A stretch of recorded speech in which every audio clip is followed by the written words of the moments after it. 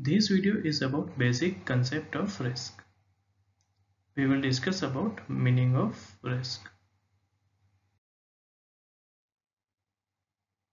In this video, we will discuss about what is risk. How do we define risk? There are multiple definitions of the risk. These are some of the definitions from widely accepted sources. But for CRISC exam, we need not worry about any of them. All the above definitions directly or indirectly uses two words. What are they? Probability and impact. So for us, risk is probability and impact, and we need not worry about of any of the above definition for exam perspective.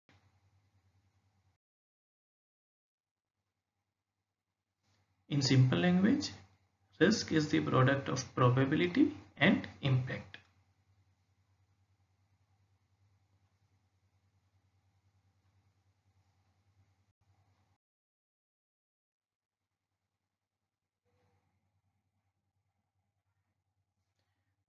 Both probability and impact should exist to constitute a risk.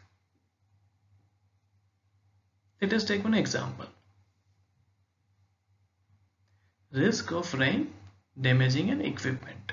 How to calculate this particular risk? So, in scenario 1, we have 0% chance of rain as probability, whereas impact equipment costing $10,000. So what will be the risk in this case? As there cannot be any rain, there is no chance of equipment being damaged. So there is zero risk.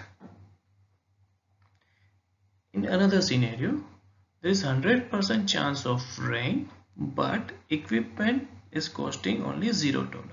Maybe old or scrap item. So here again, risk will be nil. This indicates both probability and impact plays an important part in calculating risk. So even if my equipment costs $10,000 but my probability is 0, my risk will be 0. On the other hand, even if I do have 100% probability but my equipment is 0, so my risk will also be 0.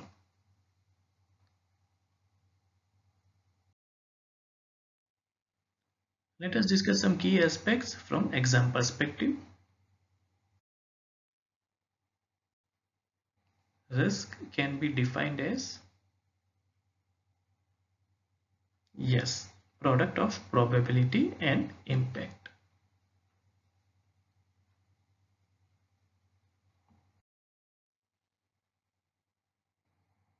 Once the likelihood has been determined, what should be the next step?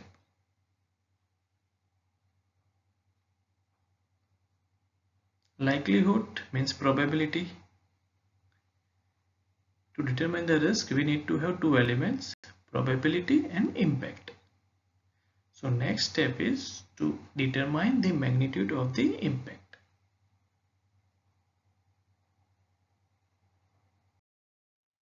Let us practice some questions. Risk can be defined as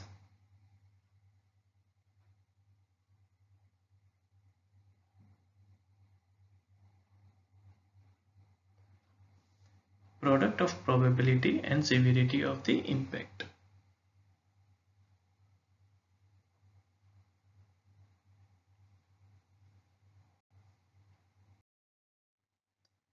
Next question. Once the likelihood of an event has been determined, which of the below factors should be accessed next?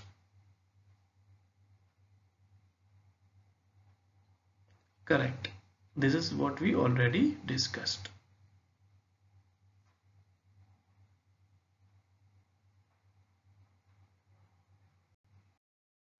Most important factor for evaluation of the risk is to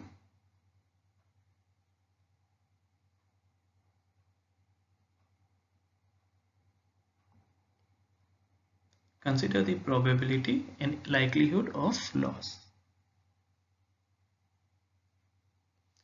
Risk evaluation should take into account the potential size and likelihood of a loss. Though other factors are important, the impact of the risk should be the primary driver for risk evaluation.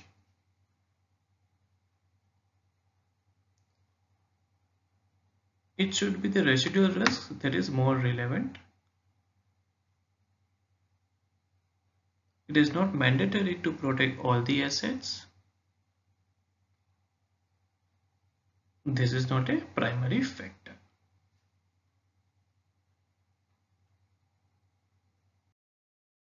Next question. Most important factor for mitigation of risk is to risk mitigation strategy. That is, what kind of control to be implemented, which risk to be controlled first. In such cases, it is important to rank the risk first. Ranking of the risk helps the organization to determine the priority, and resources should be utilized to address the top level risk. Threats and vulnerability are more important from risk identification perspective rather than risk mitigation perspective. Risk owner identification is more important during risk analysis. It is not possible to address, or it is in fact not practical to address all the risk.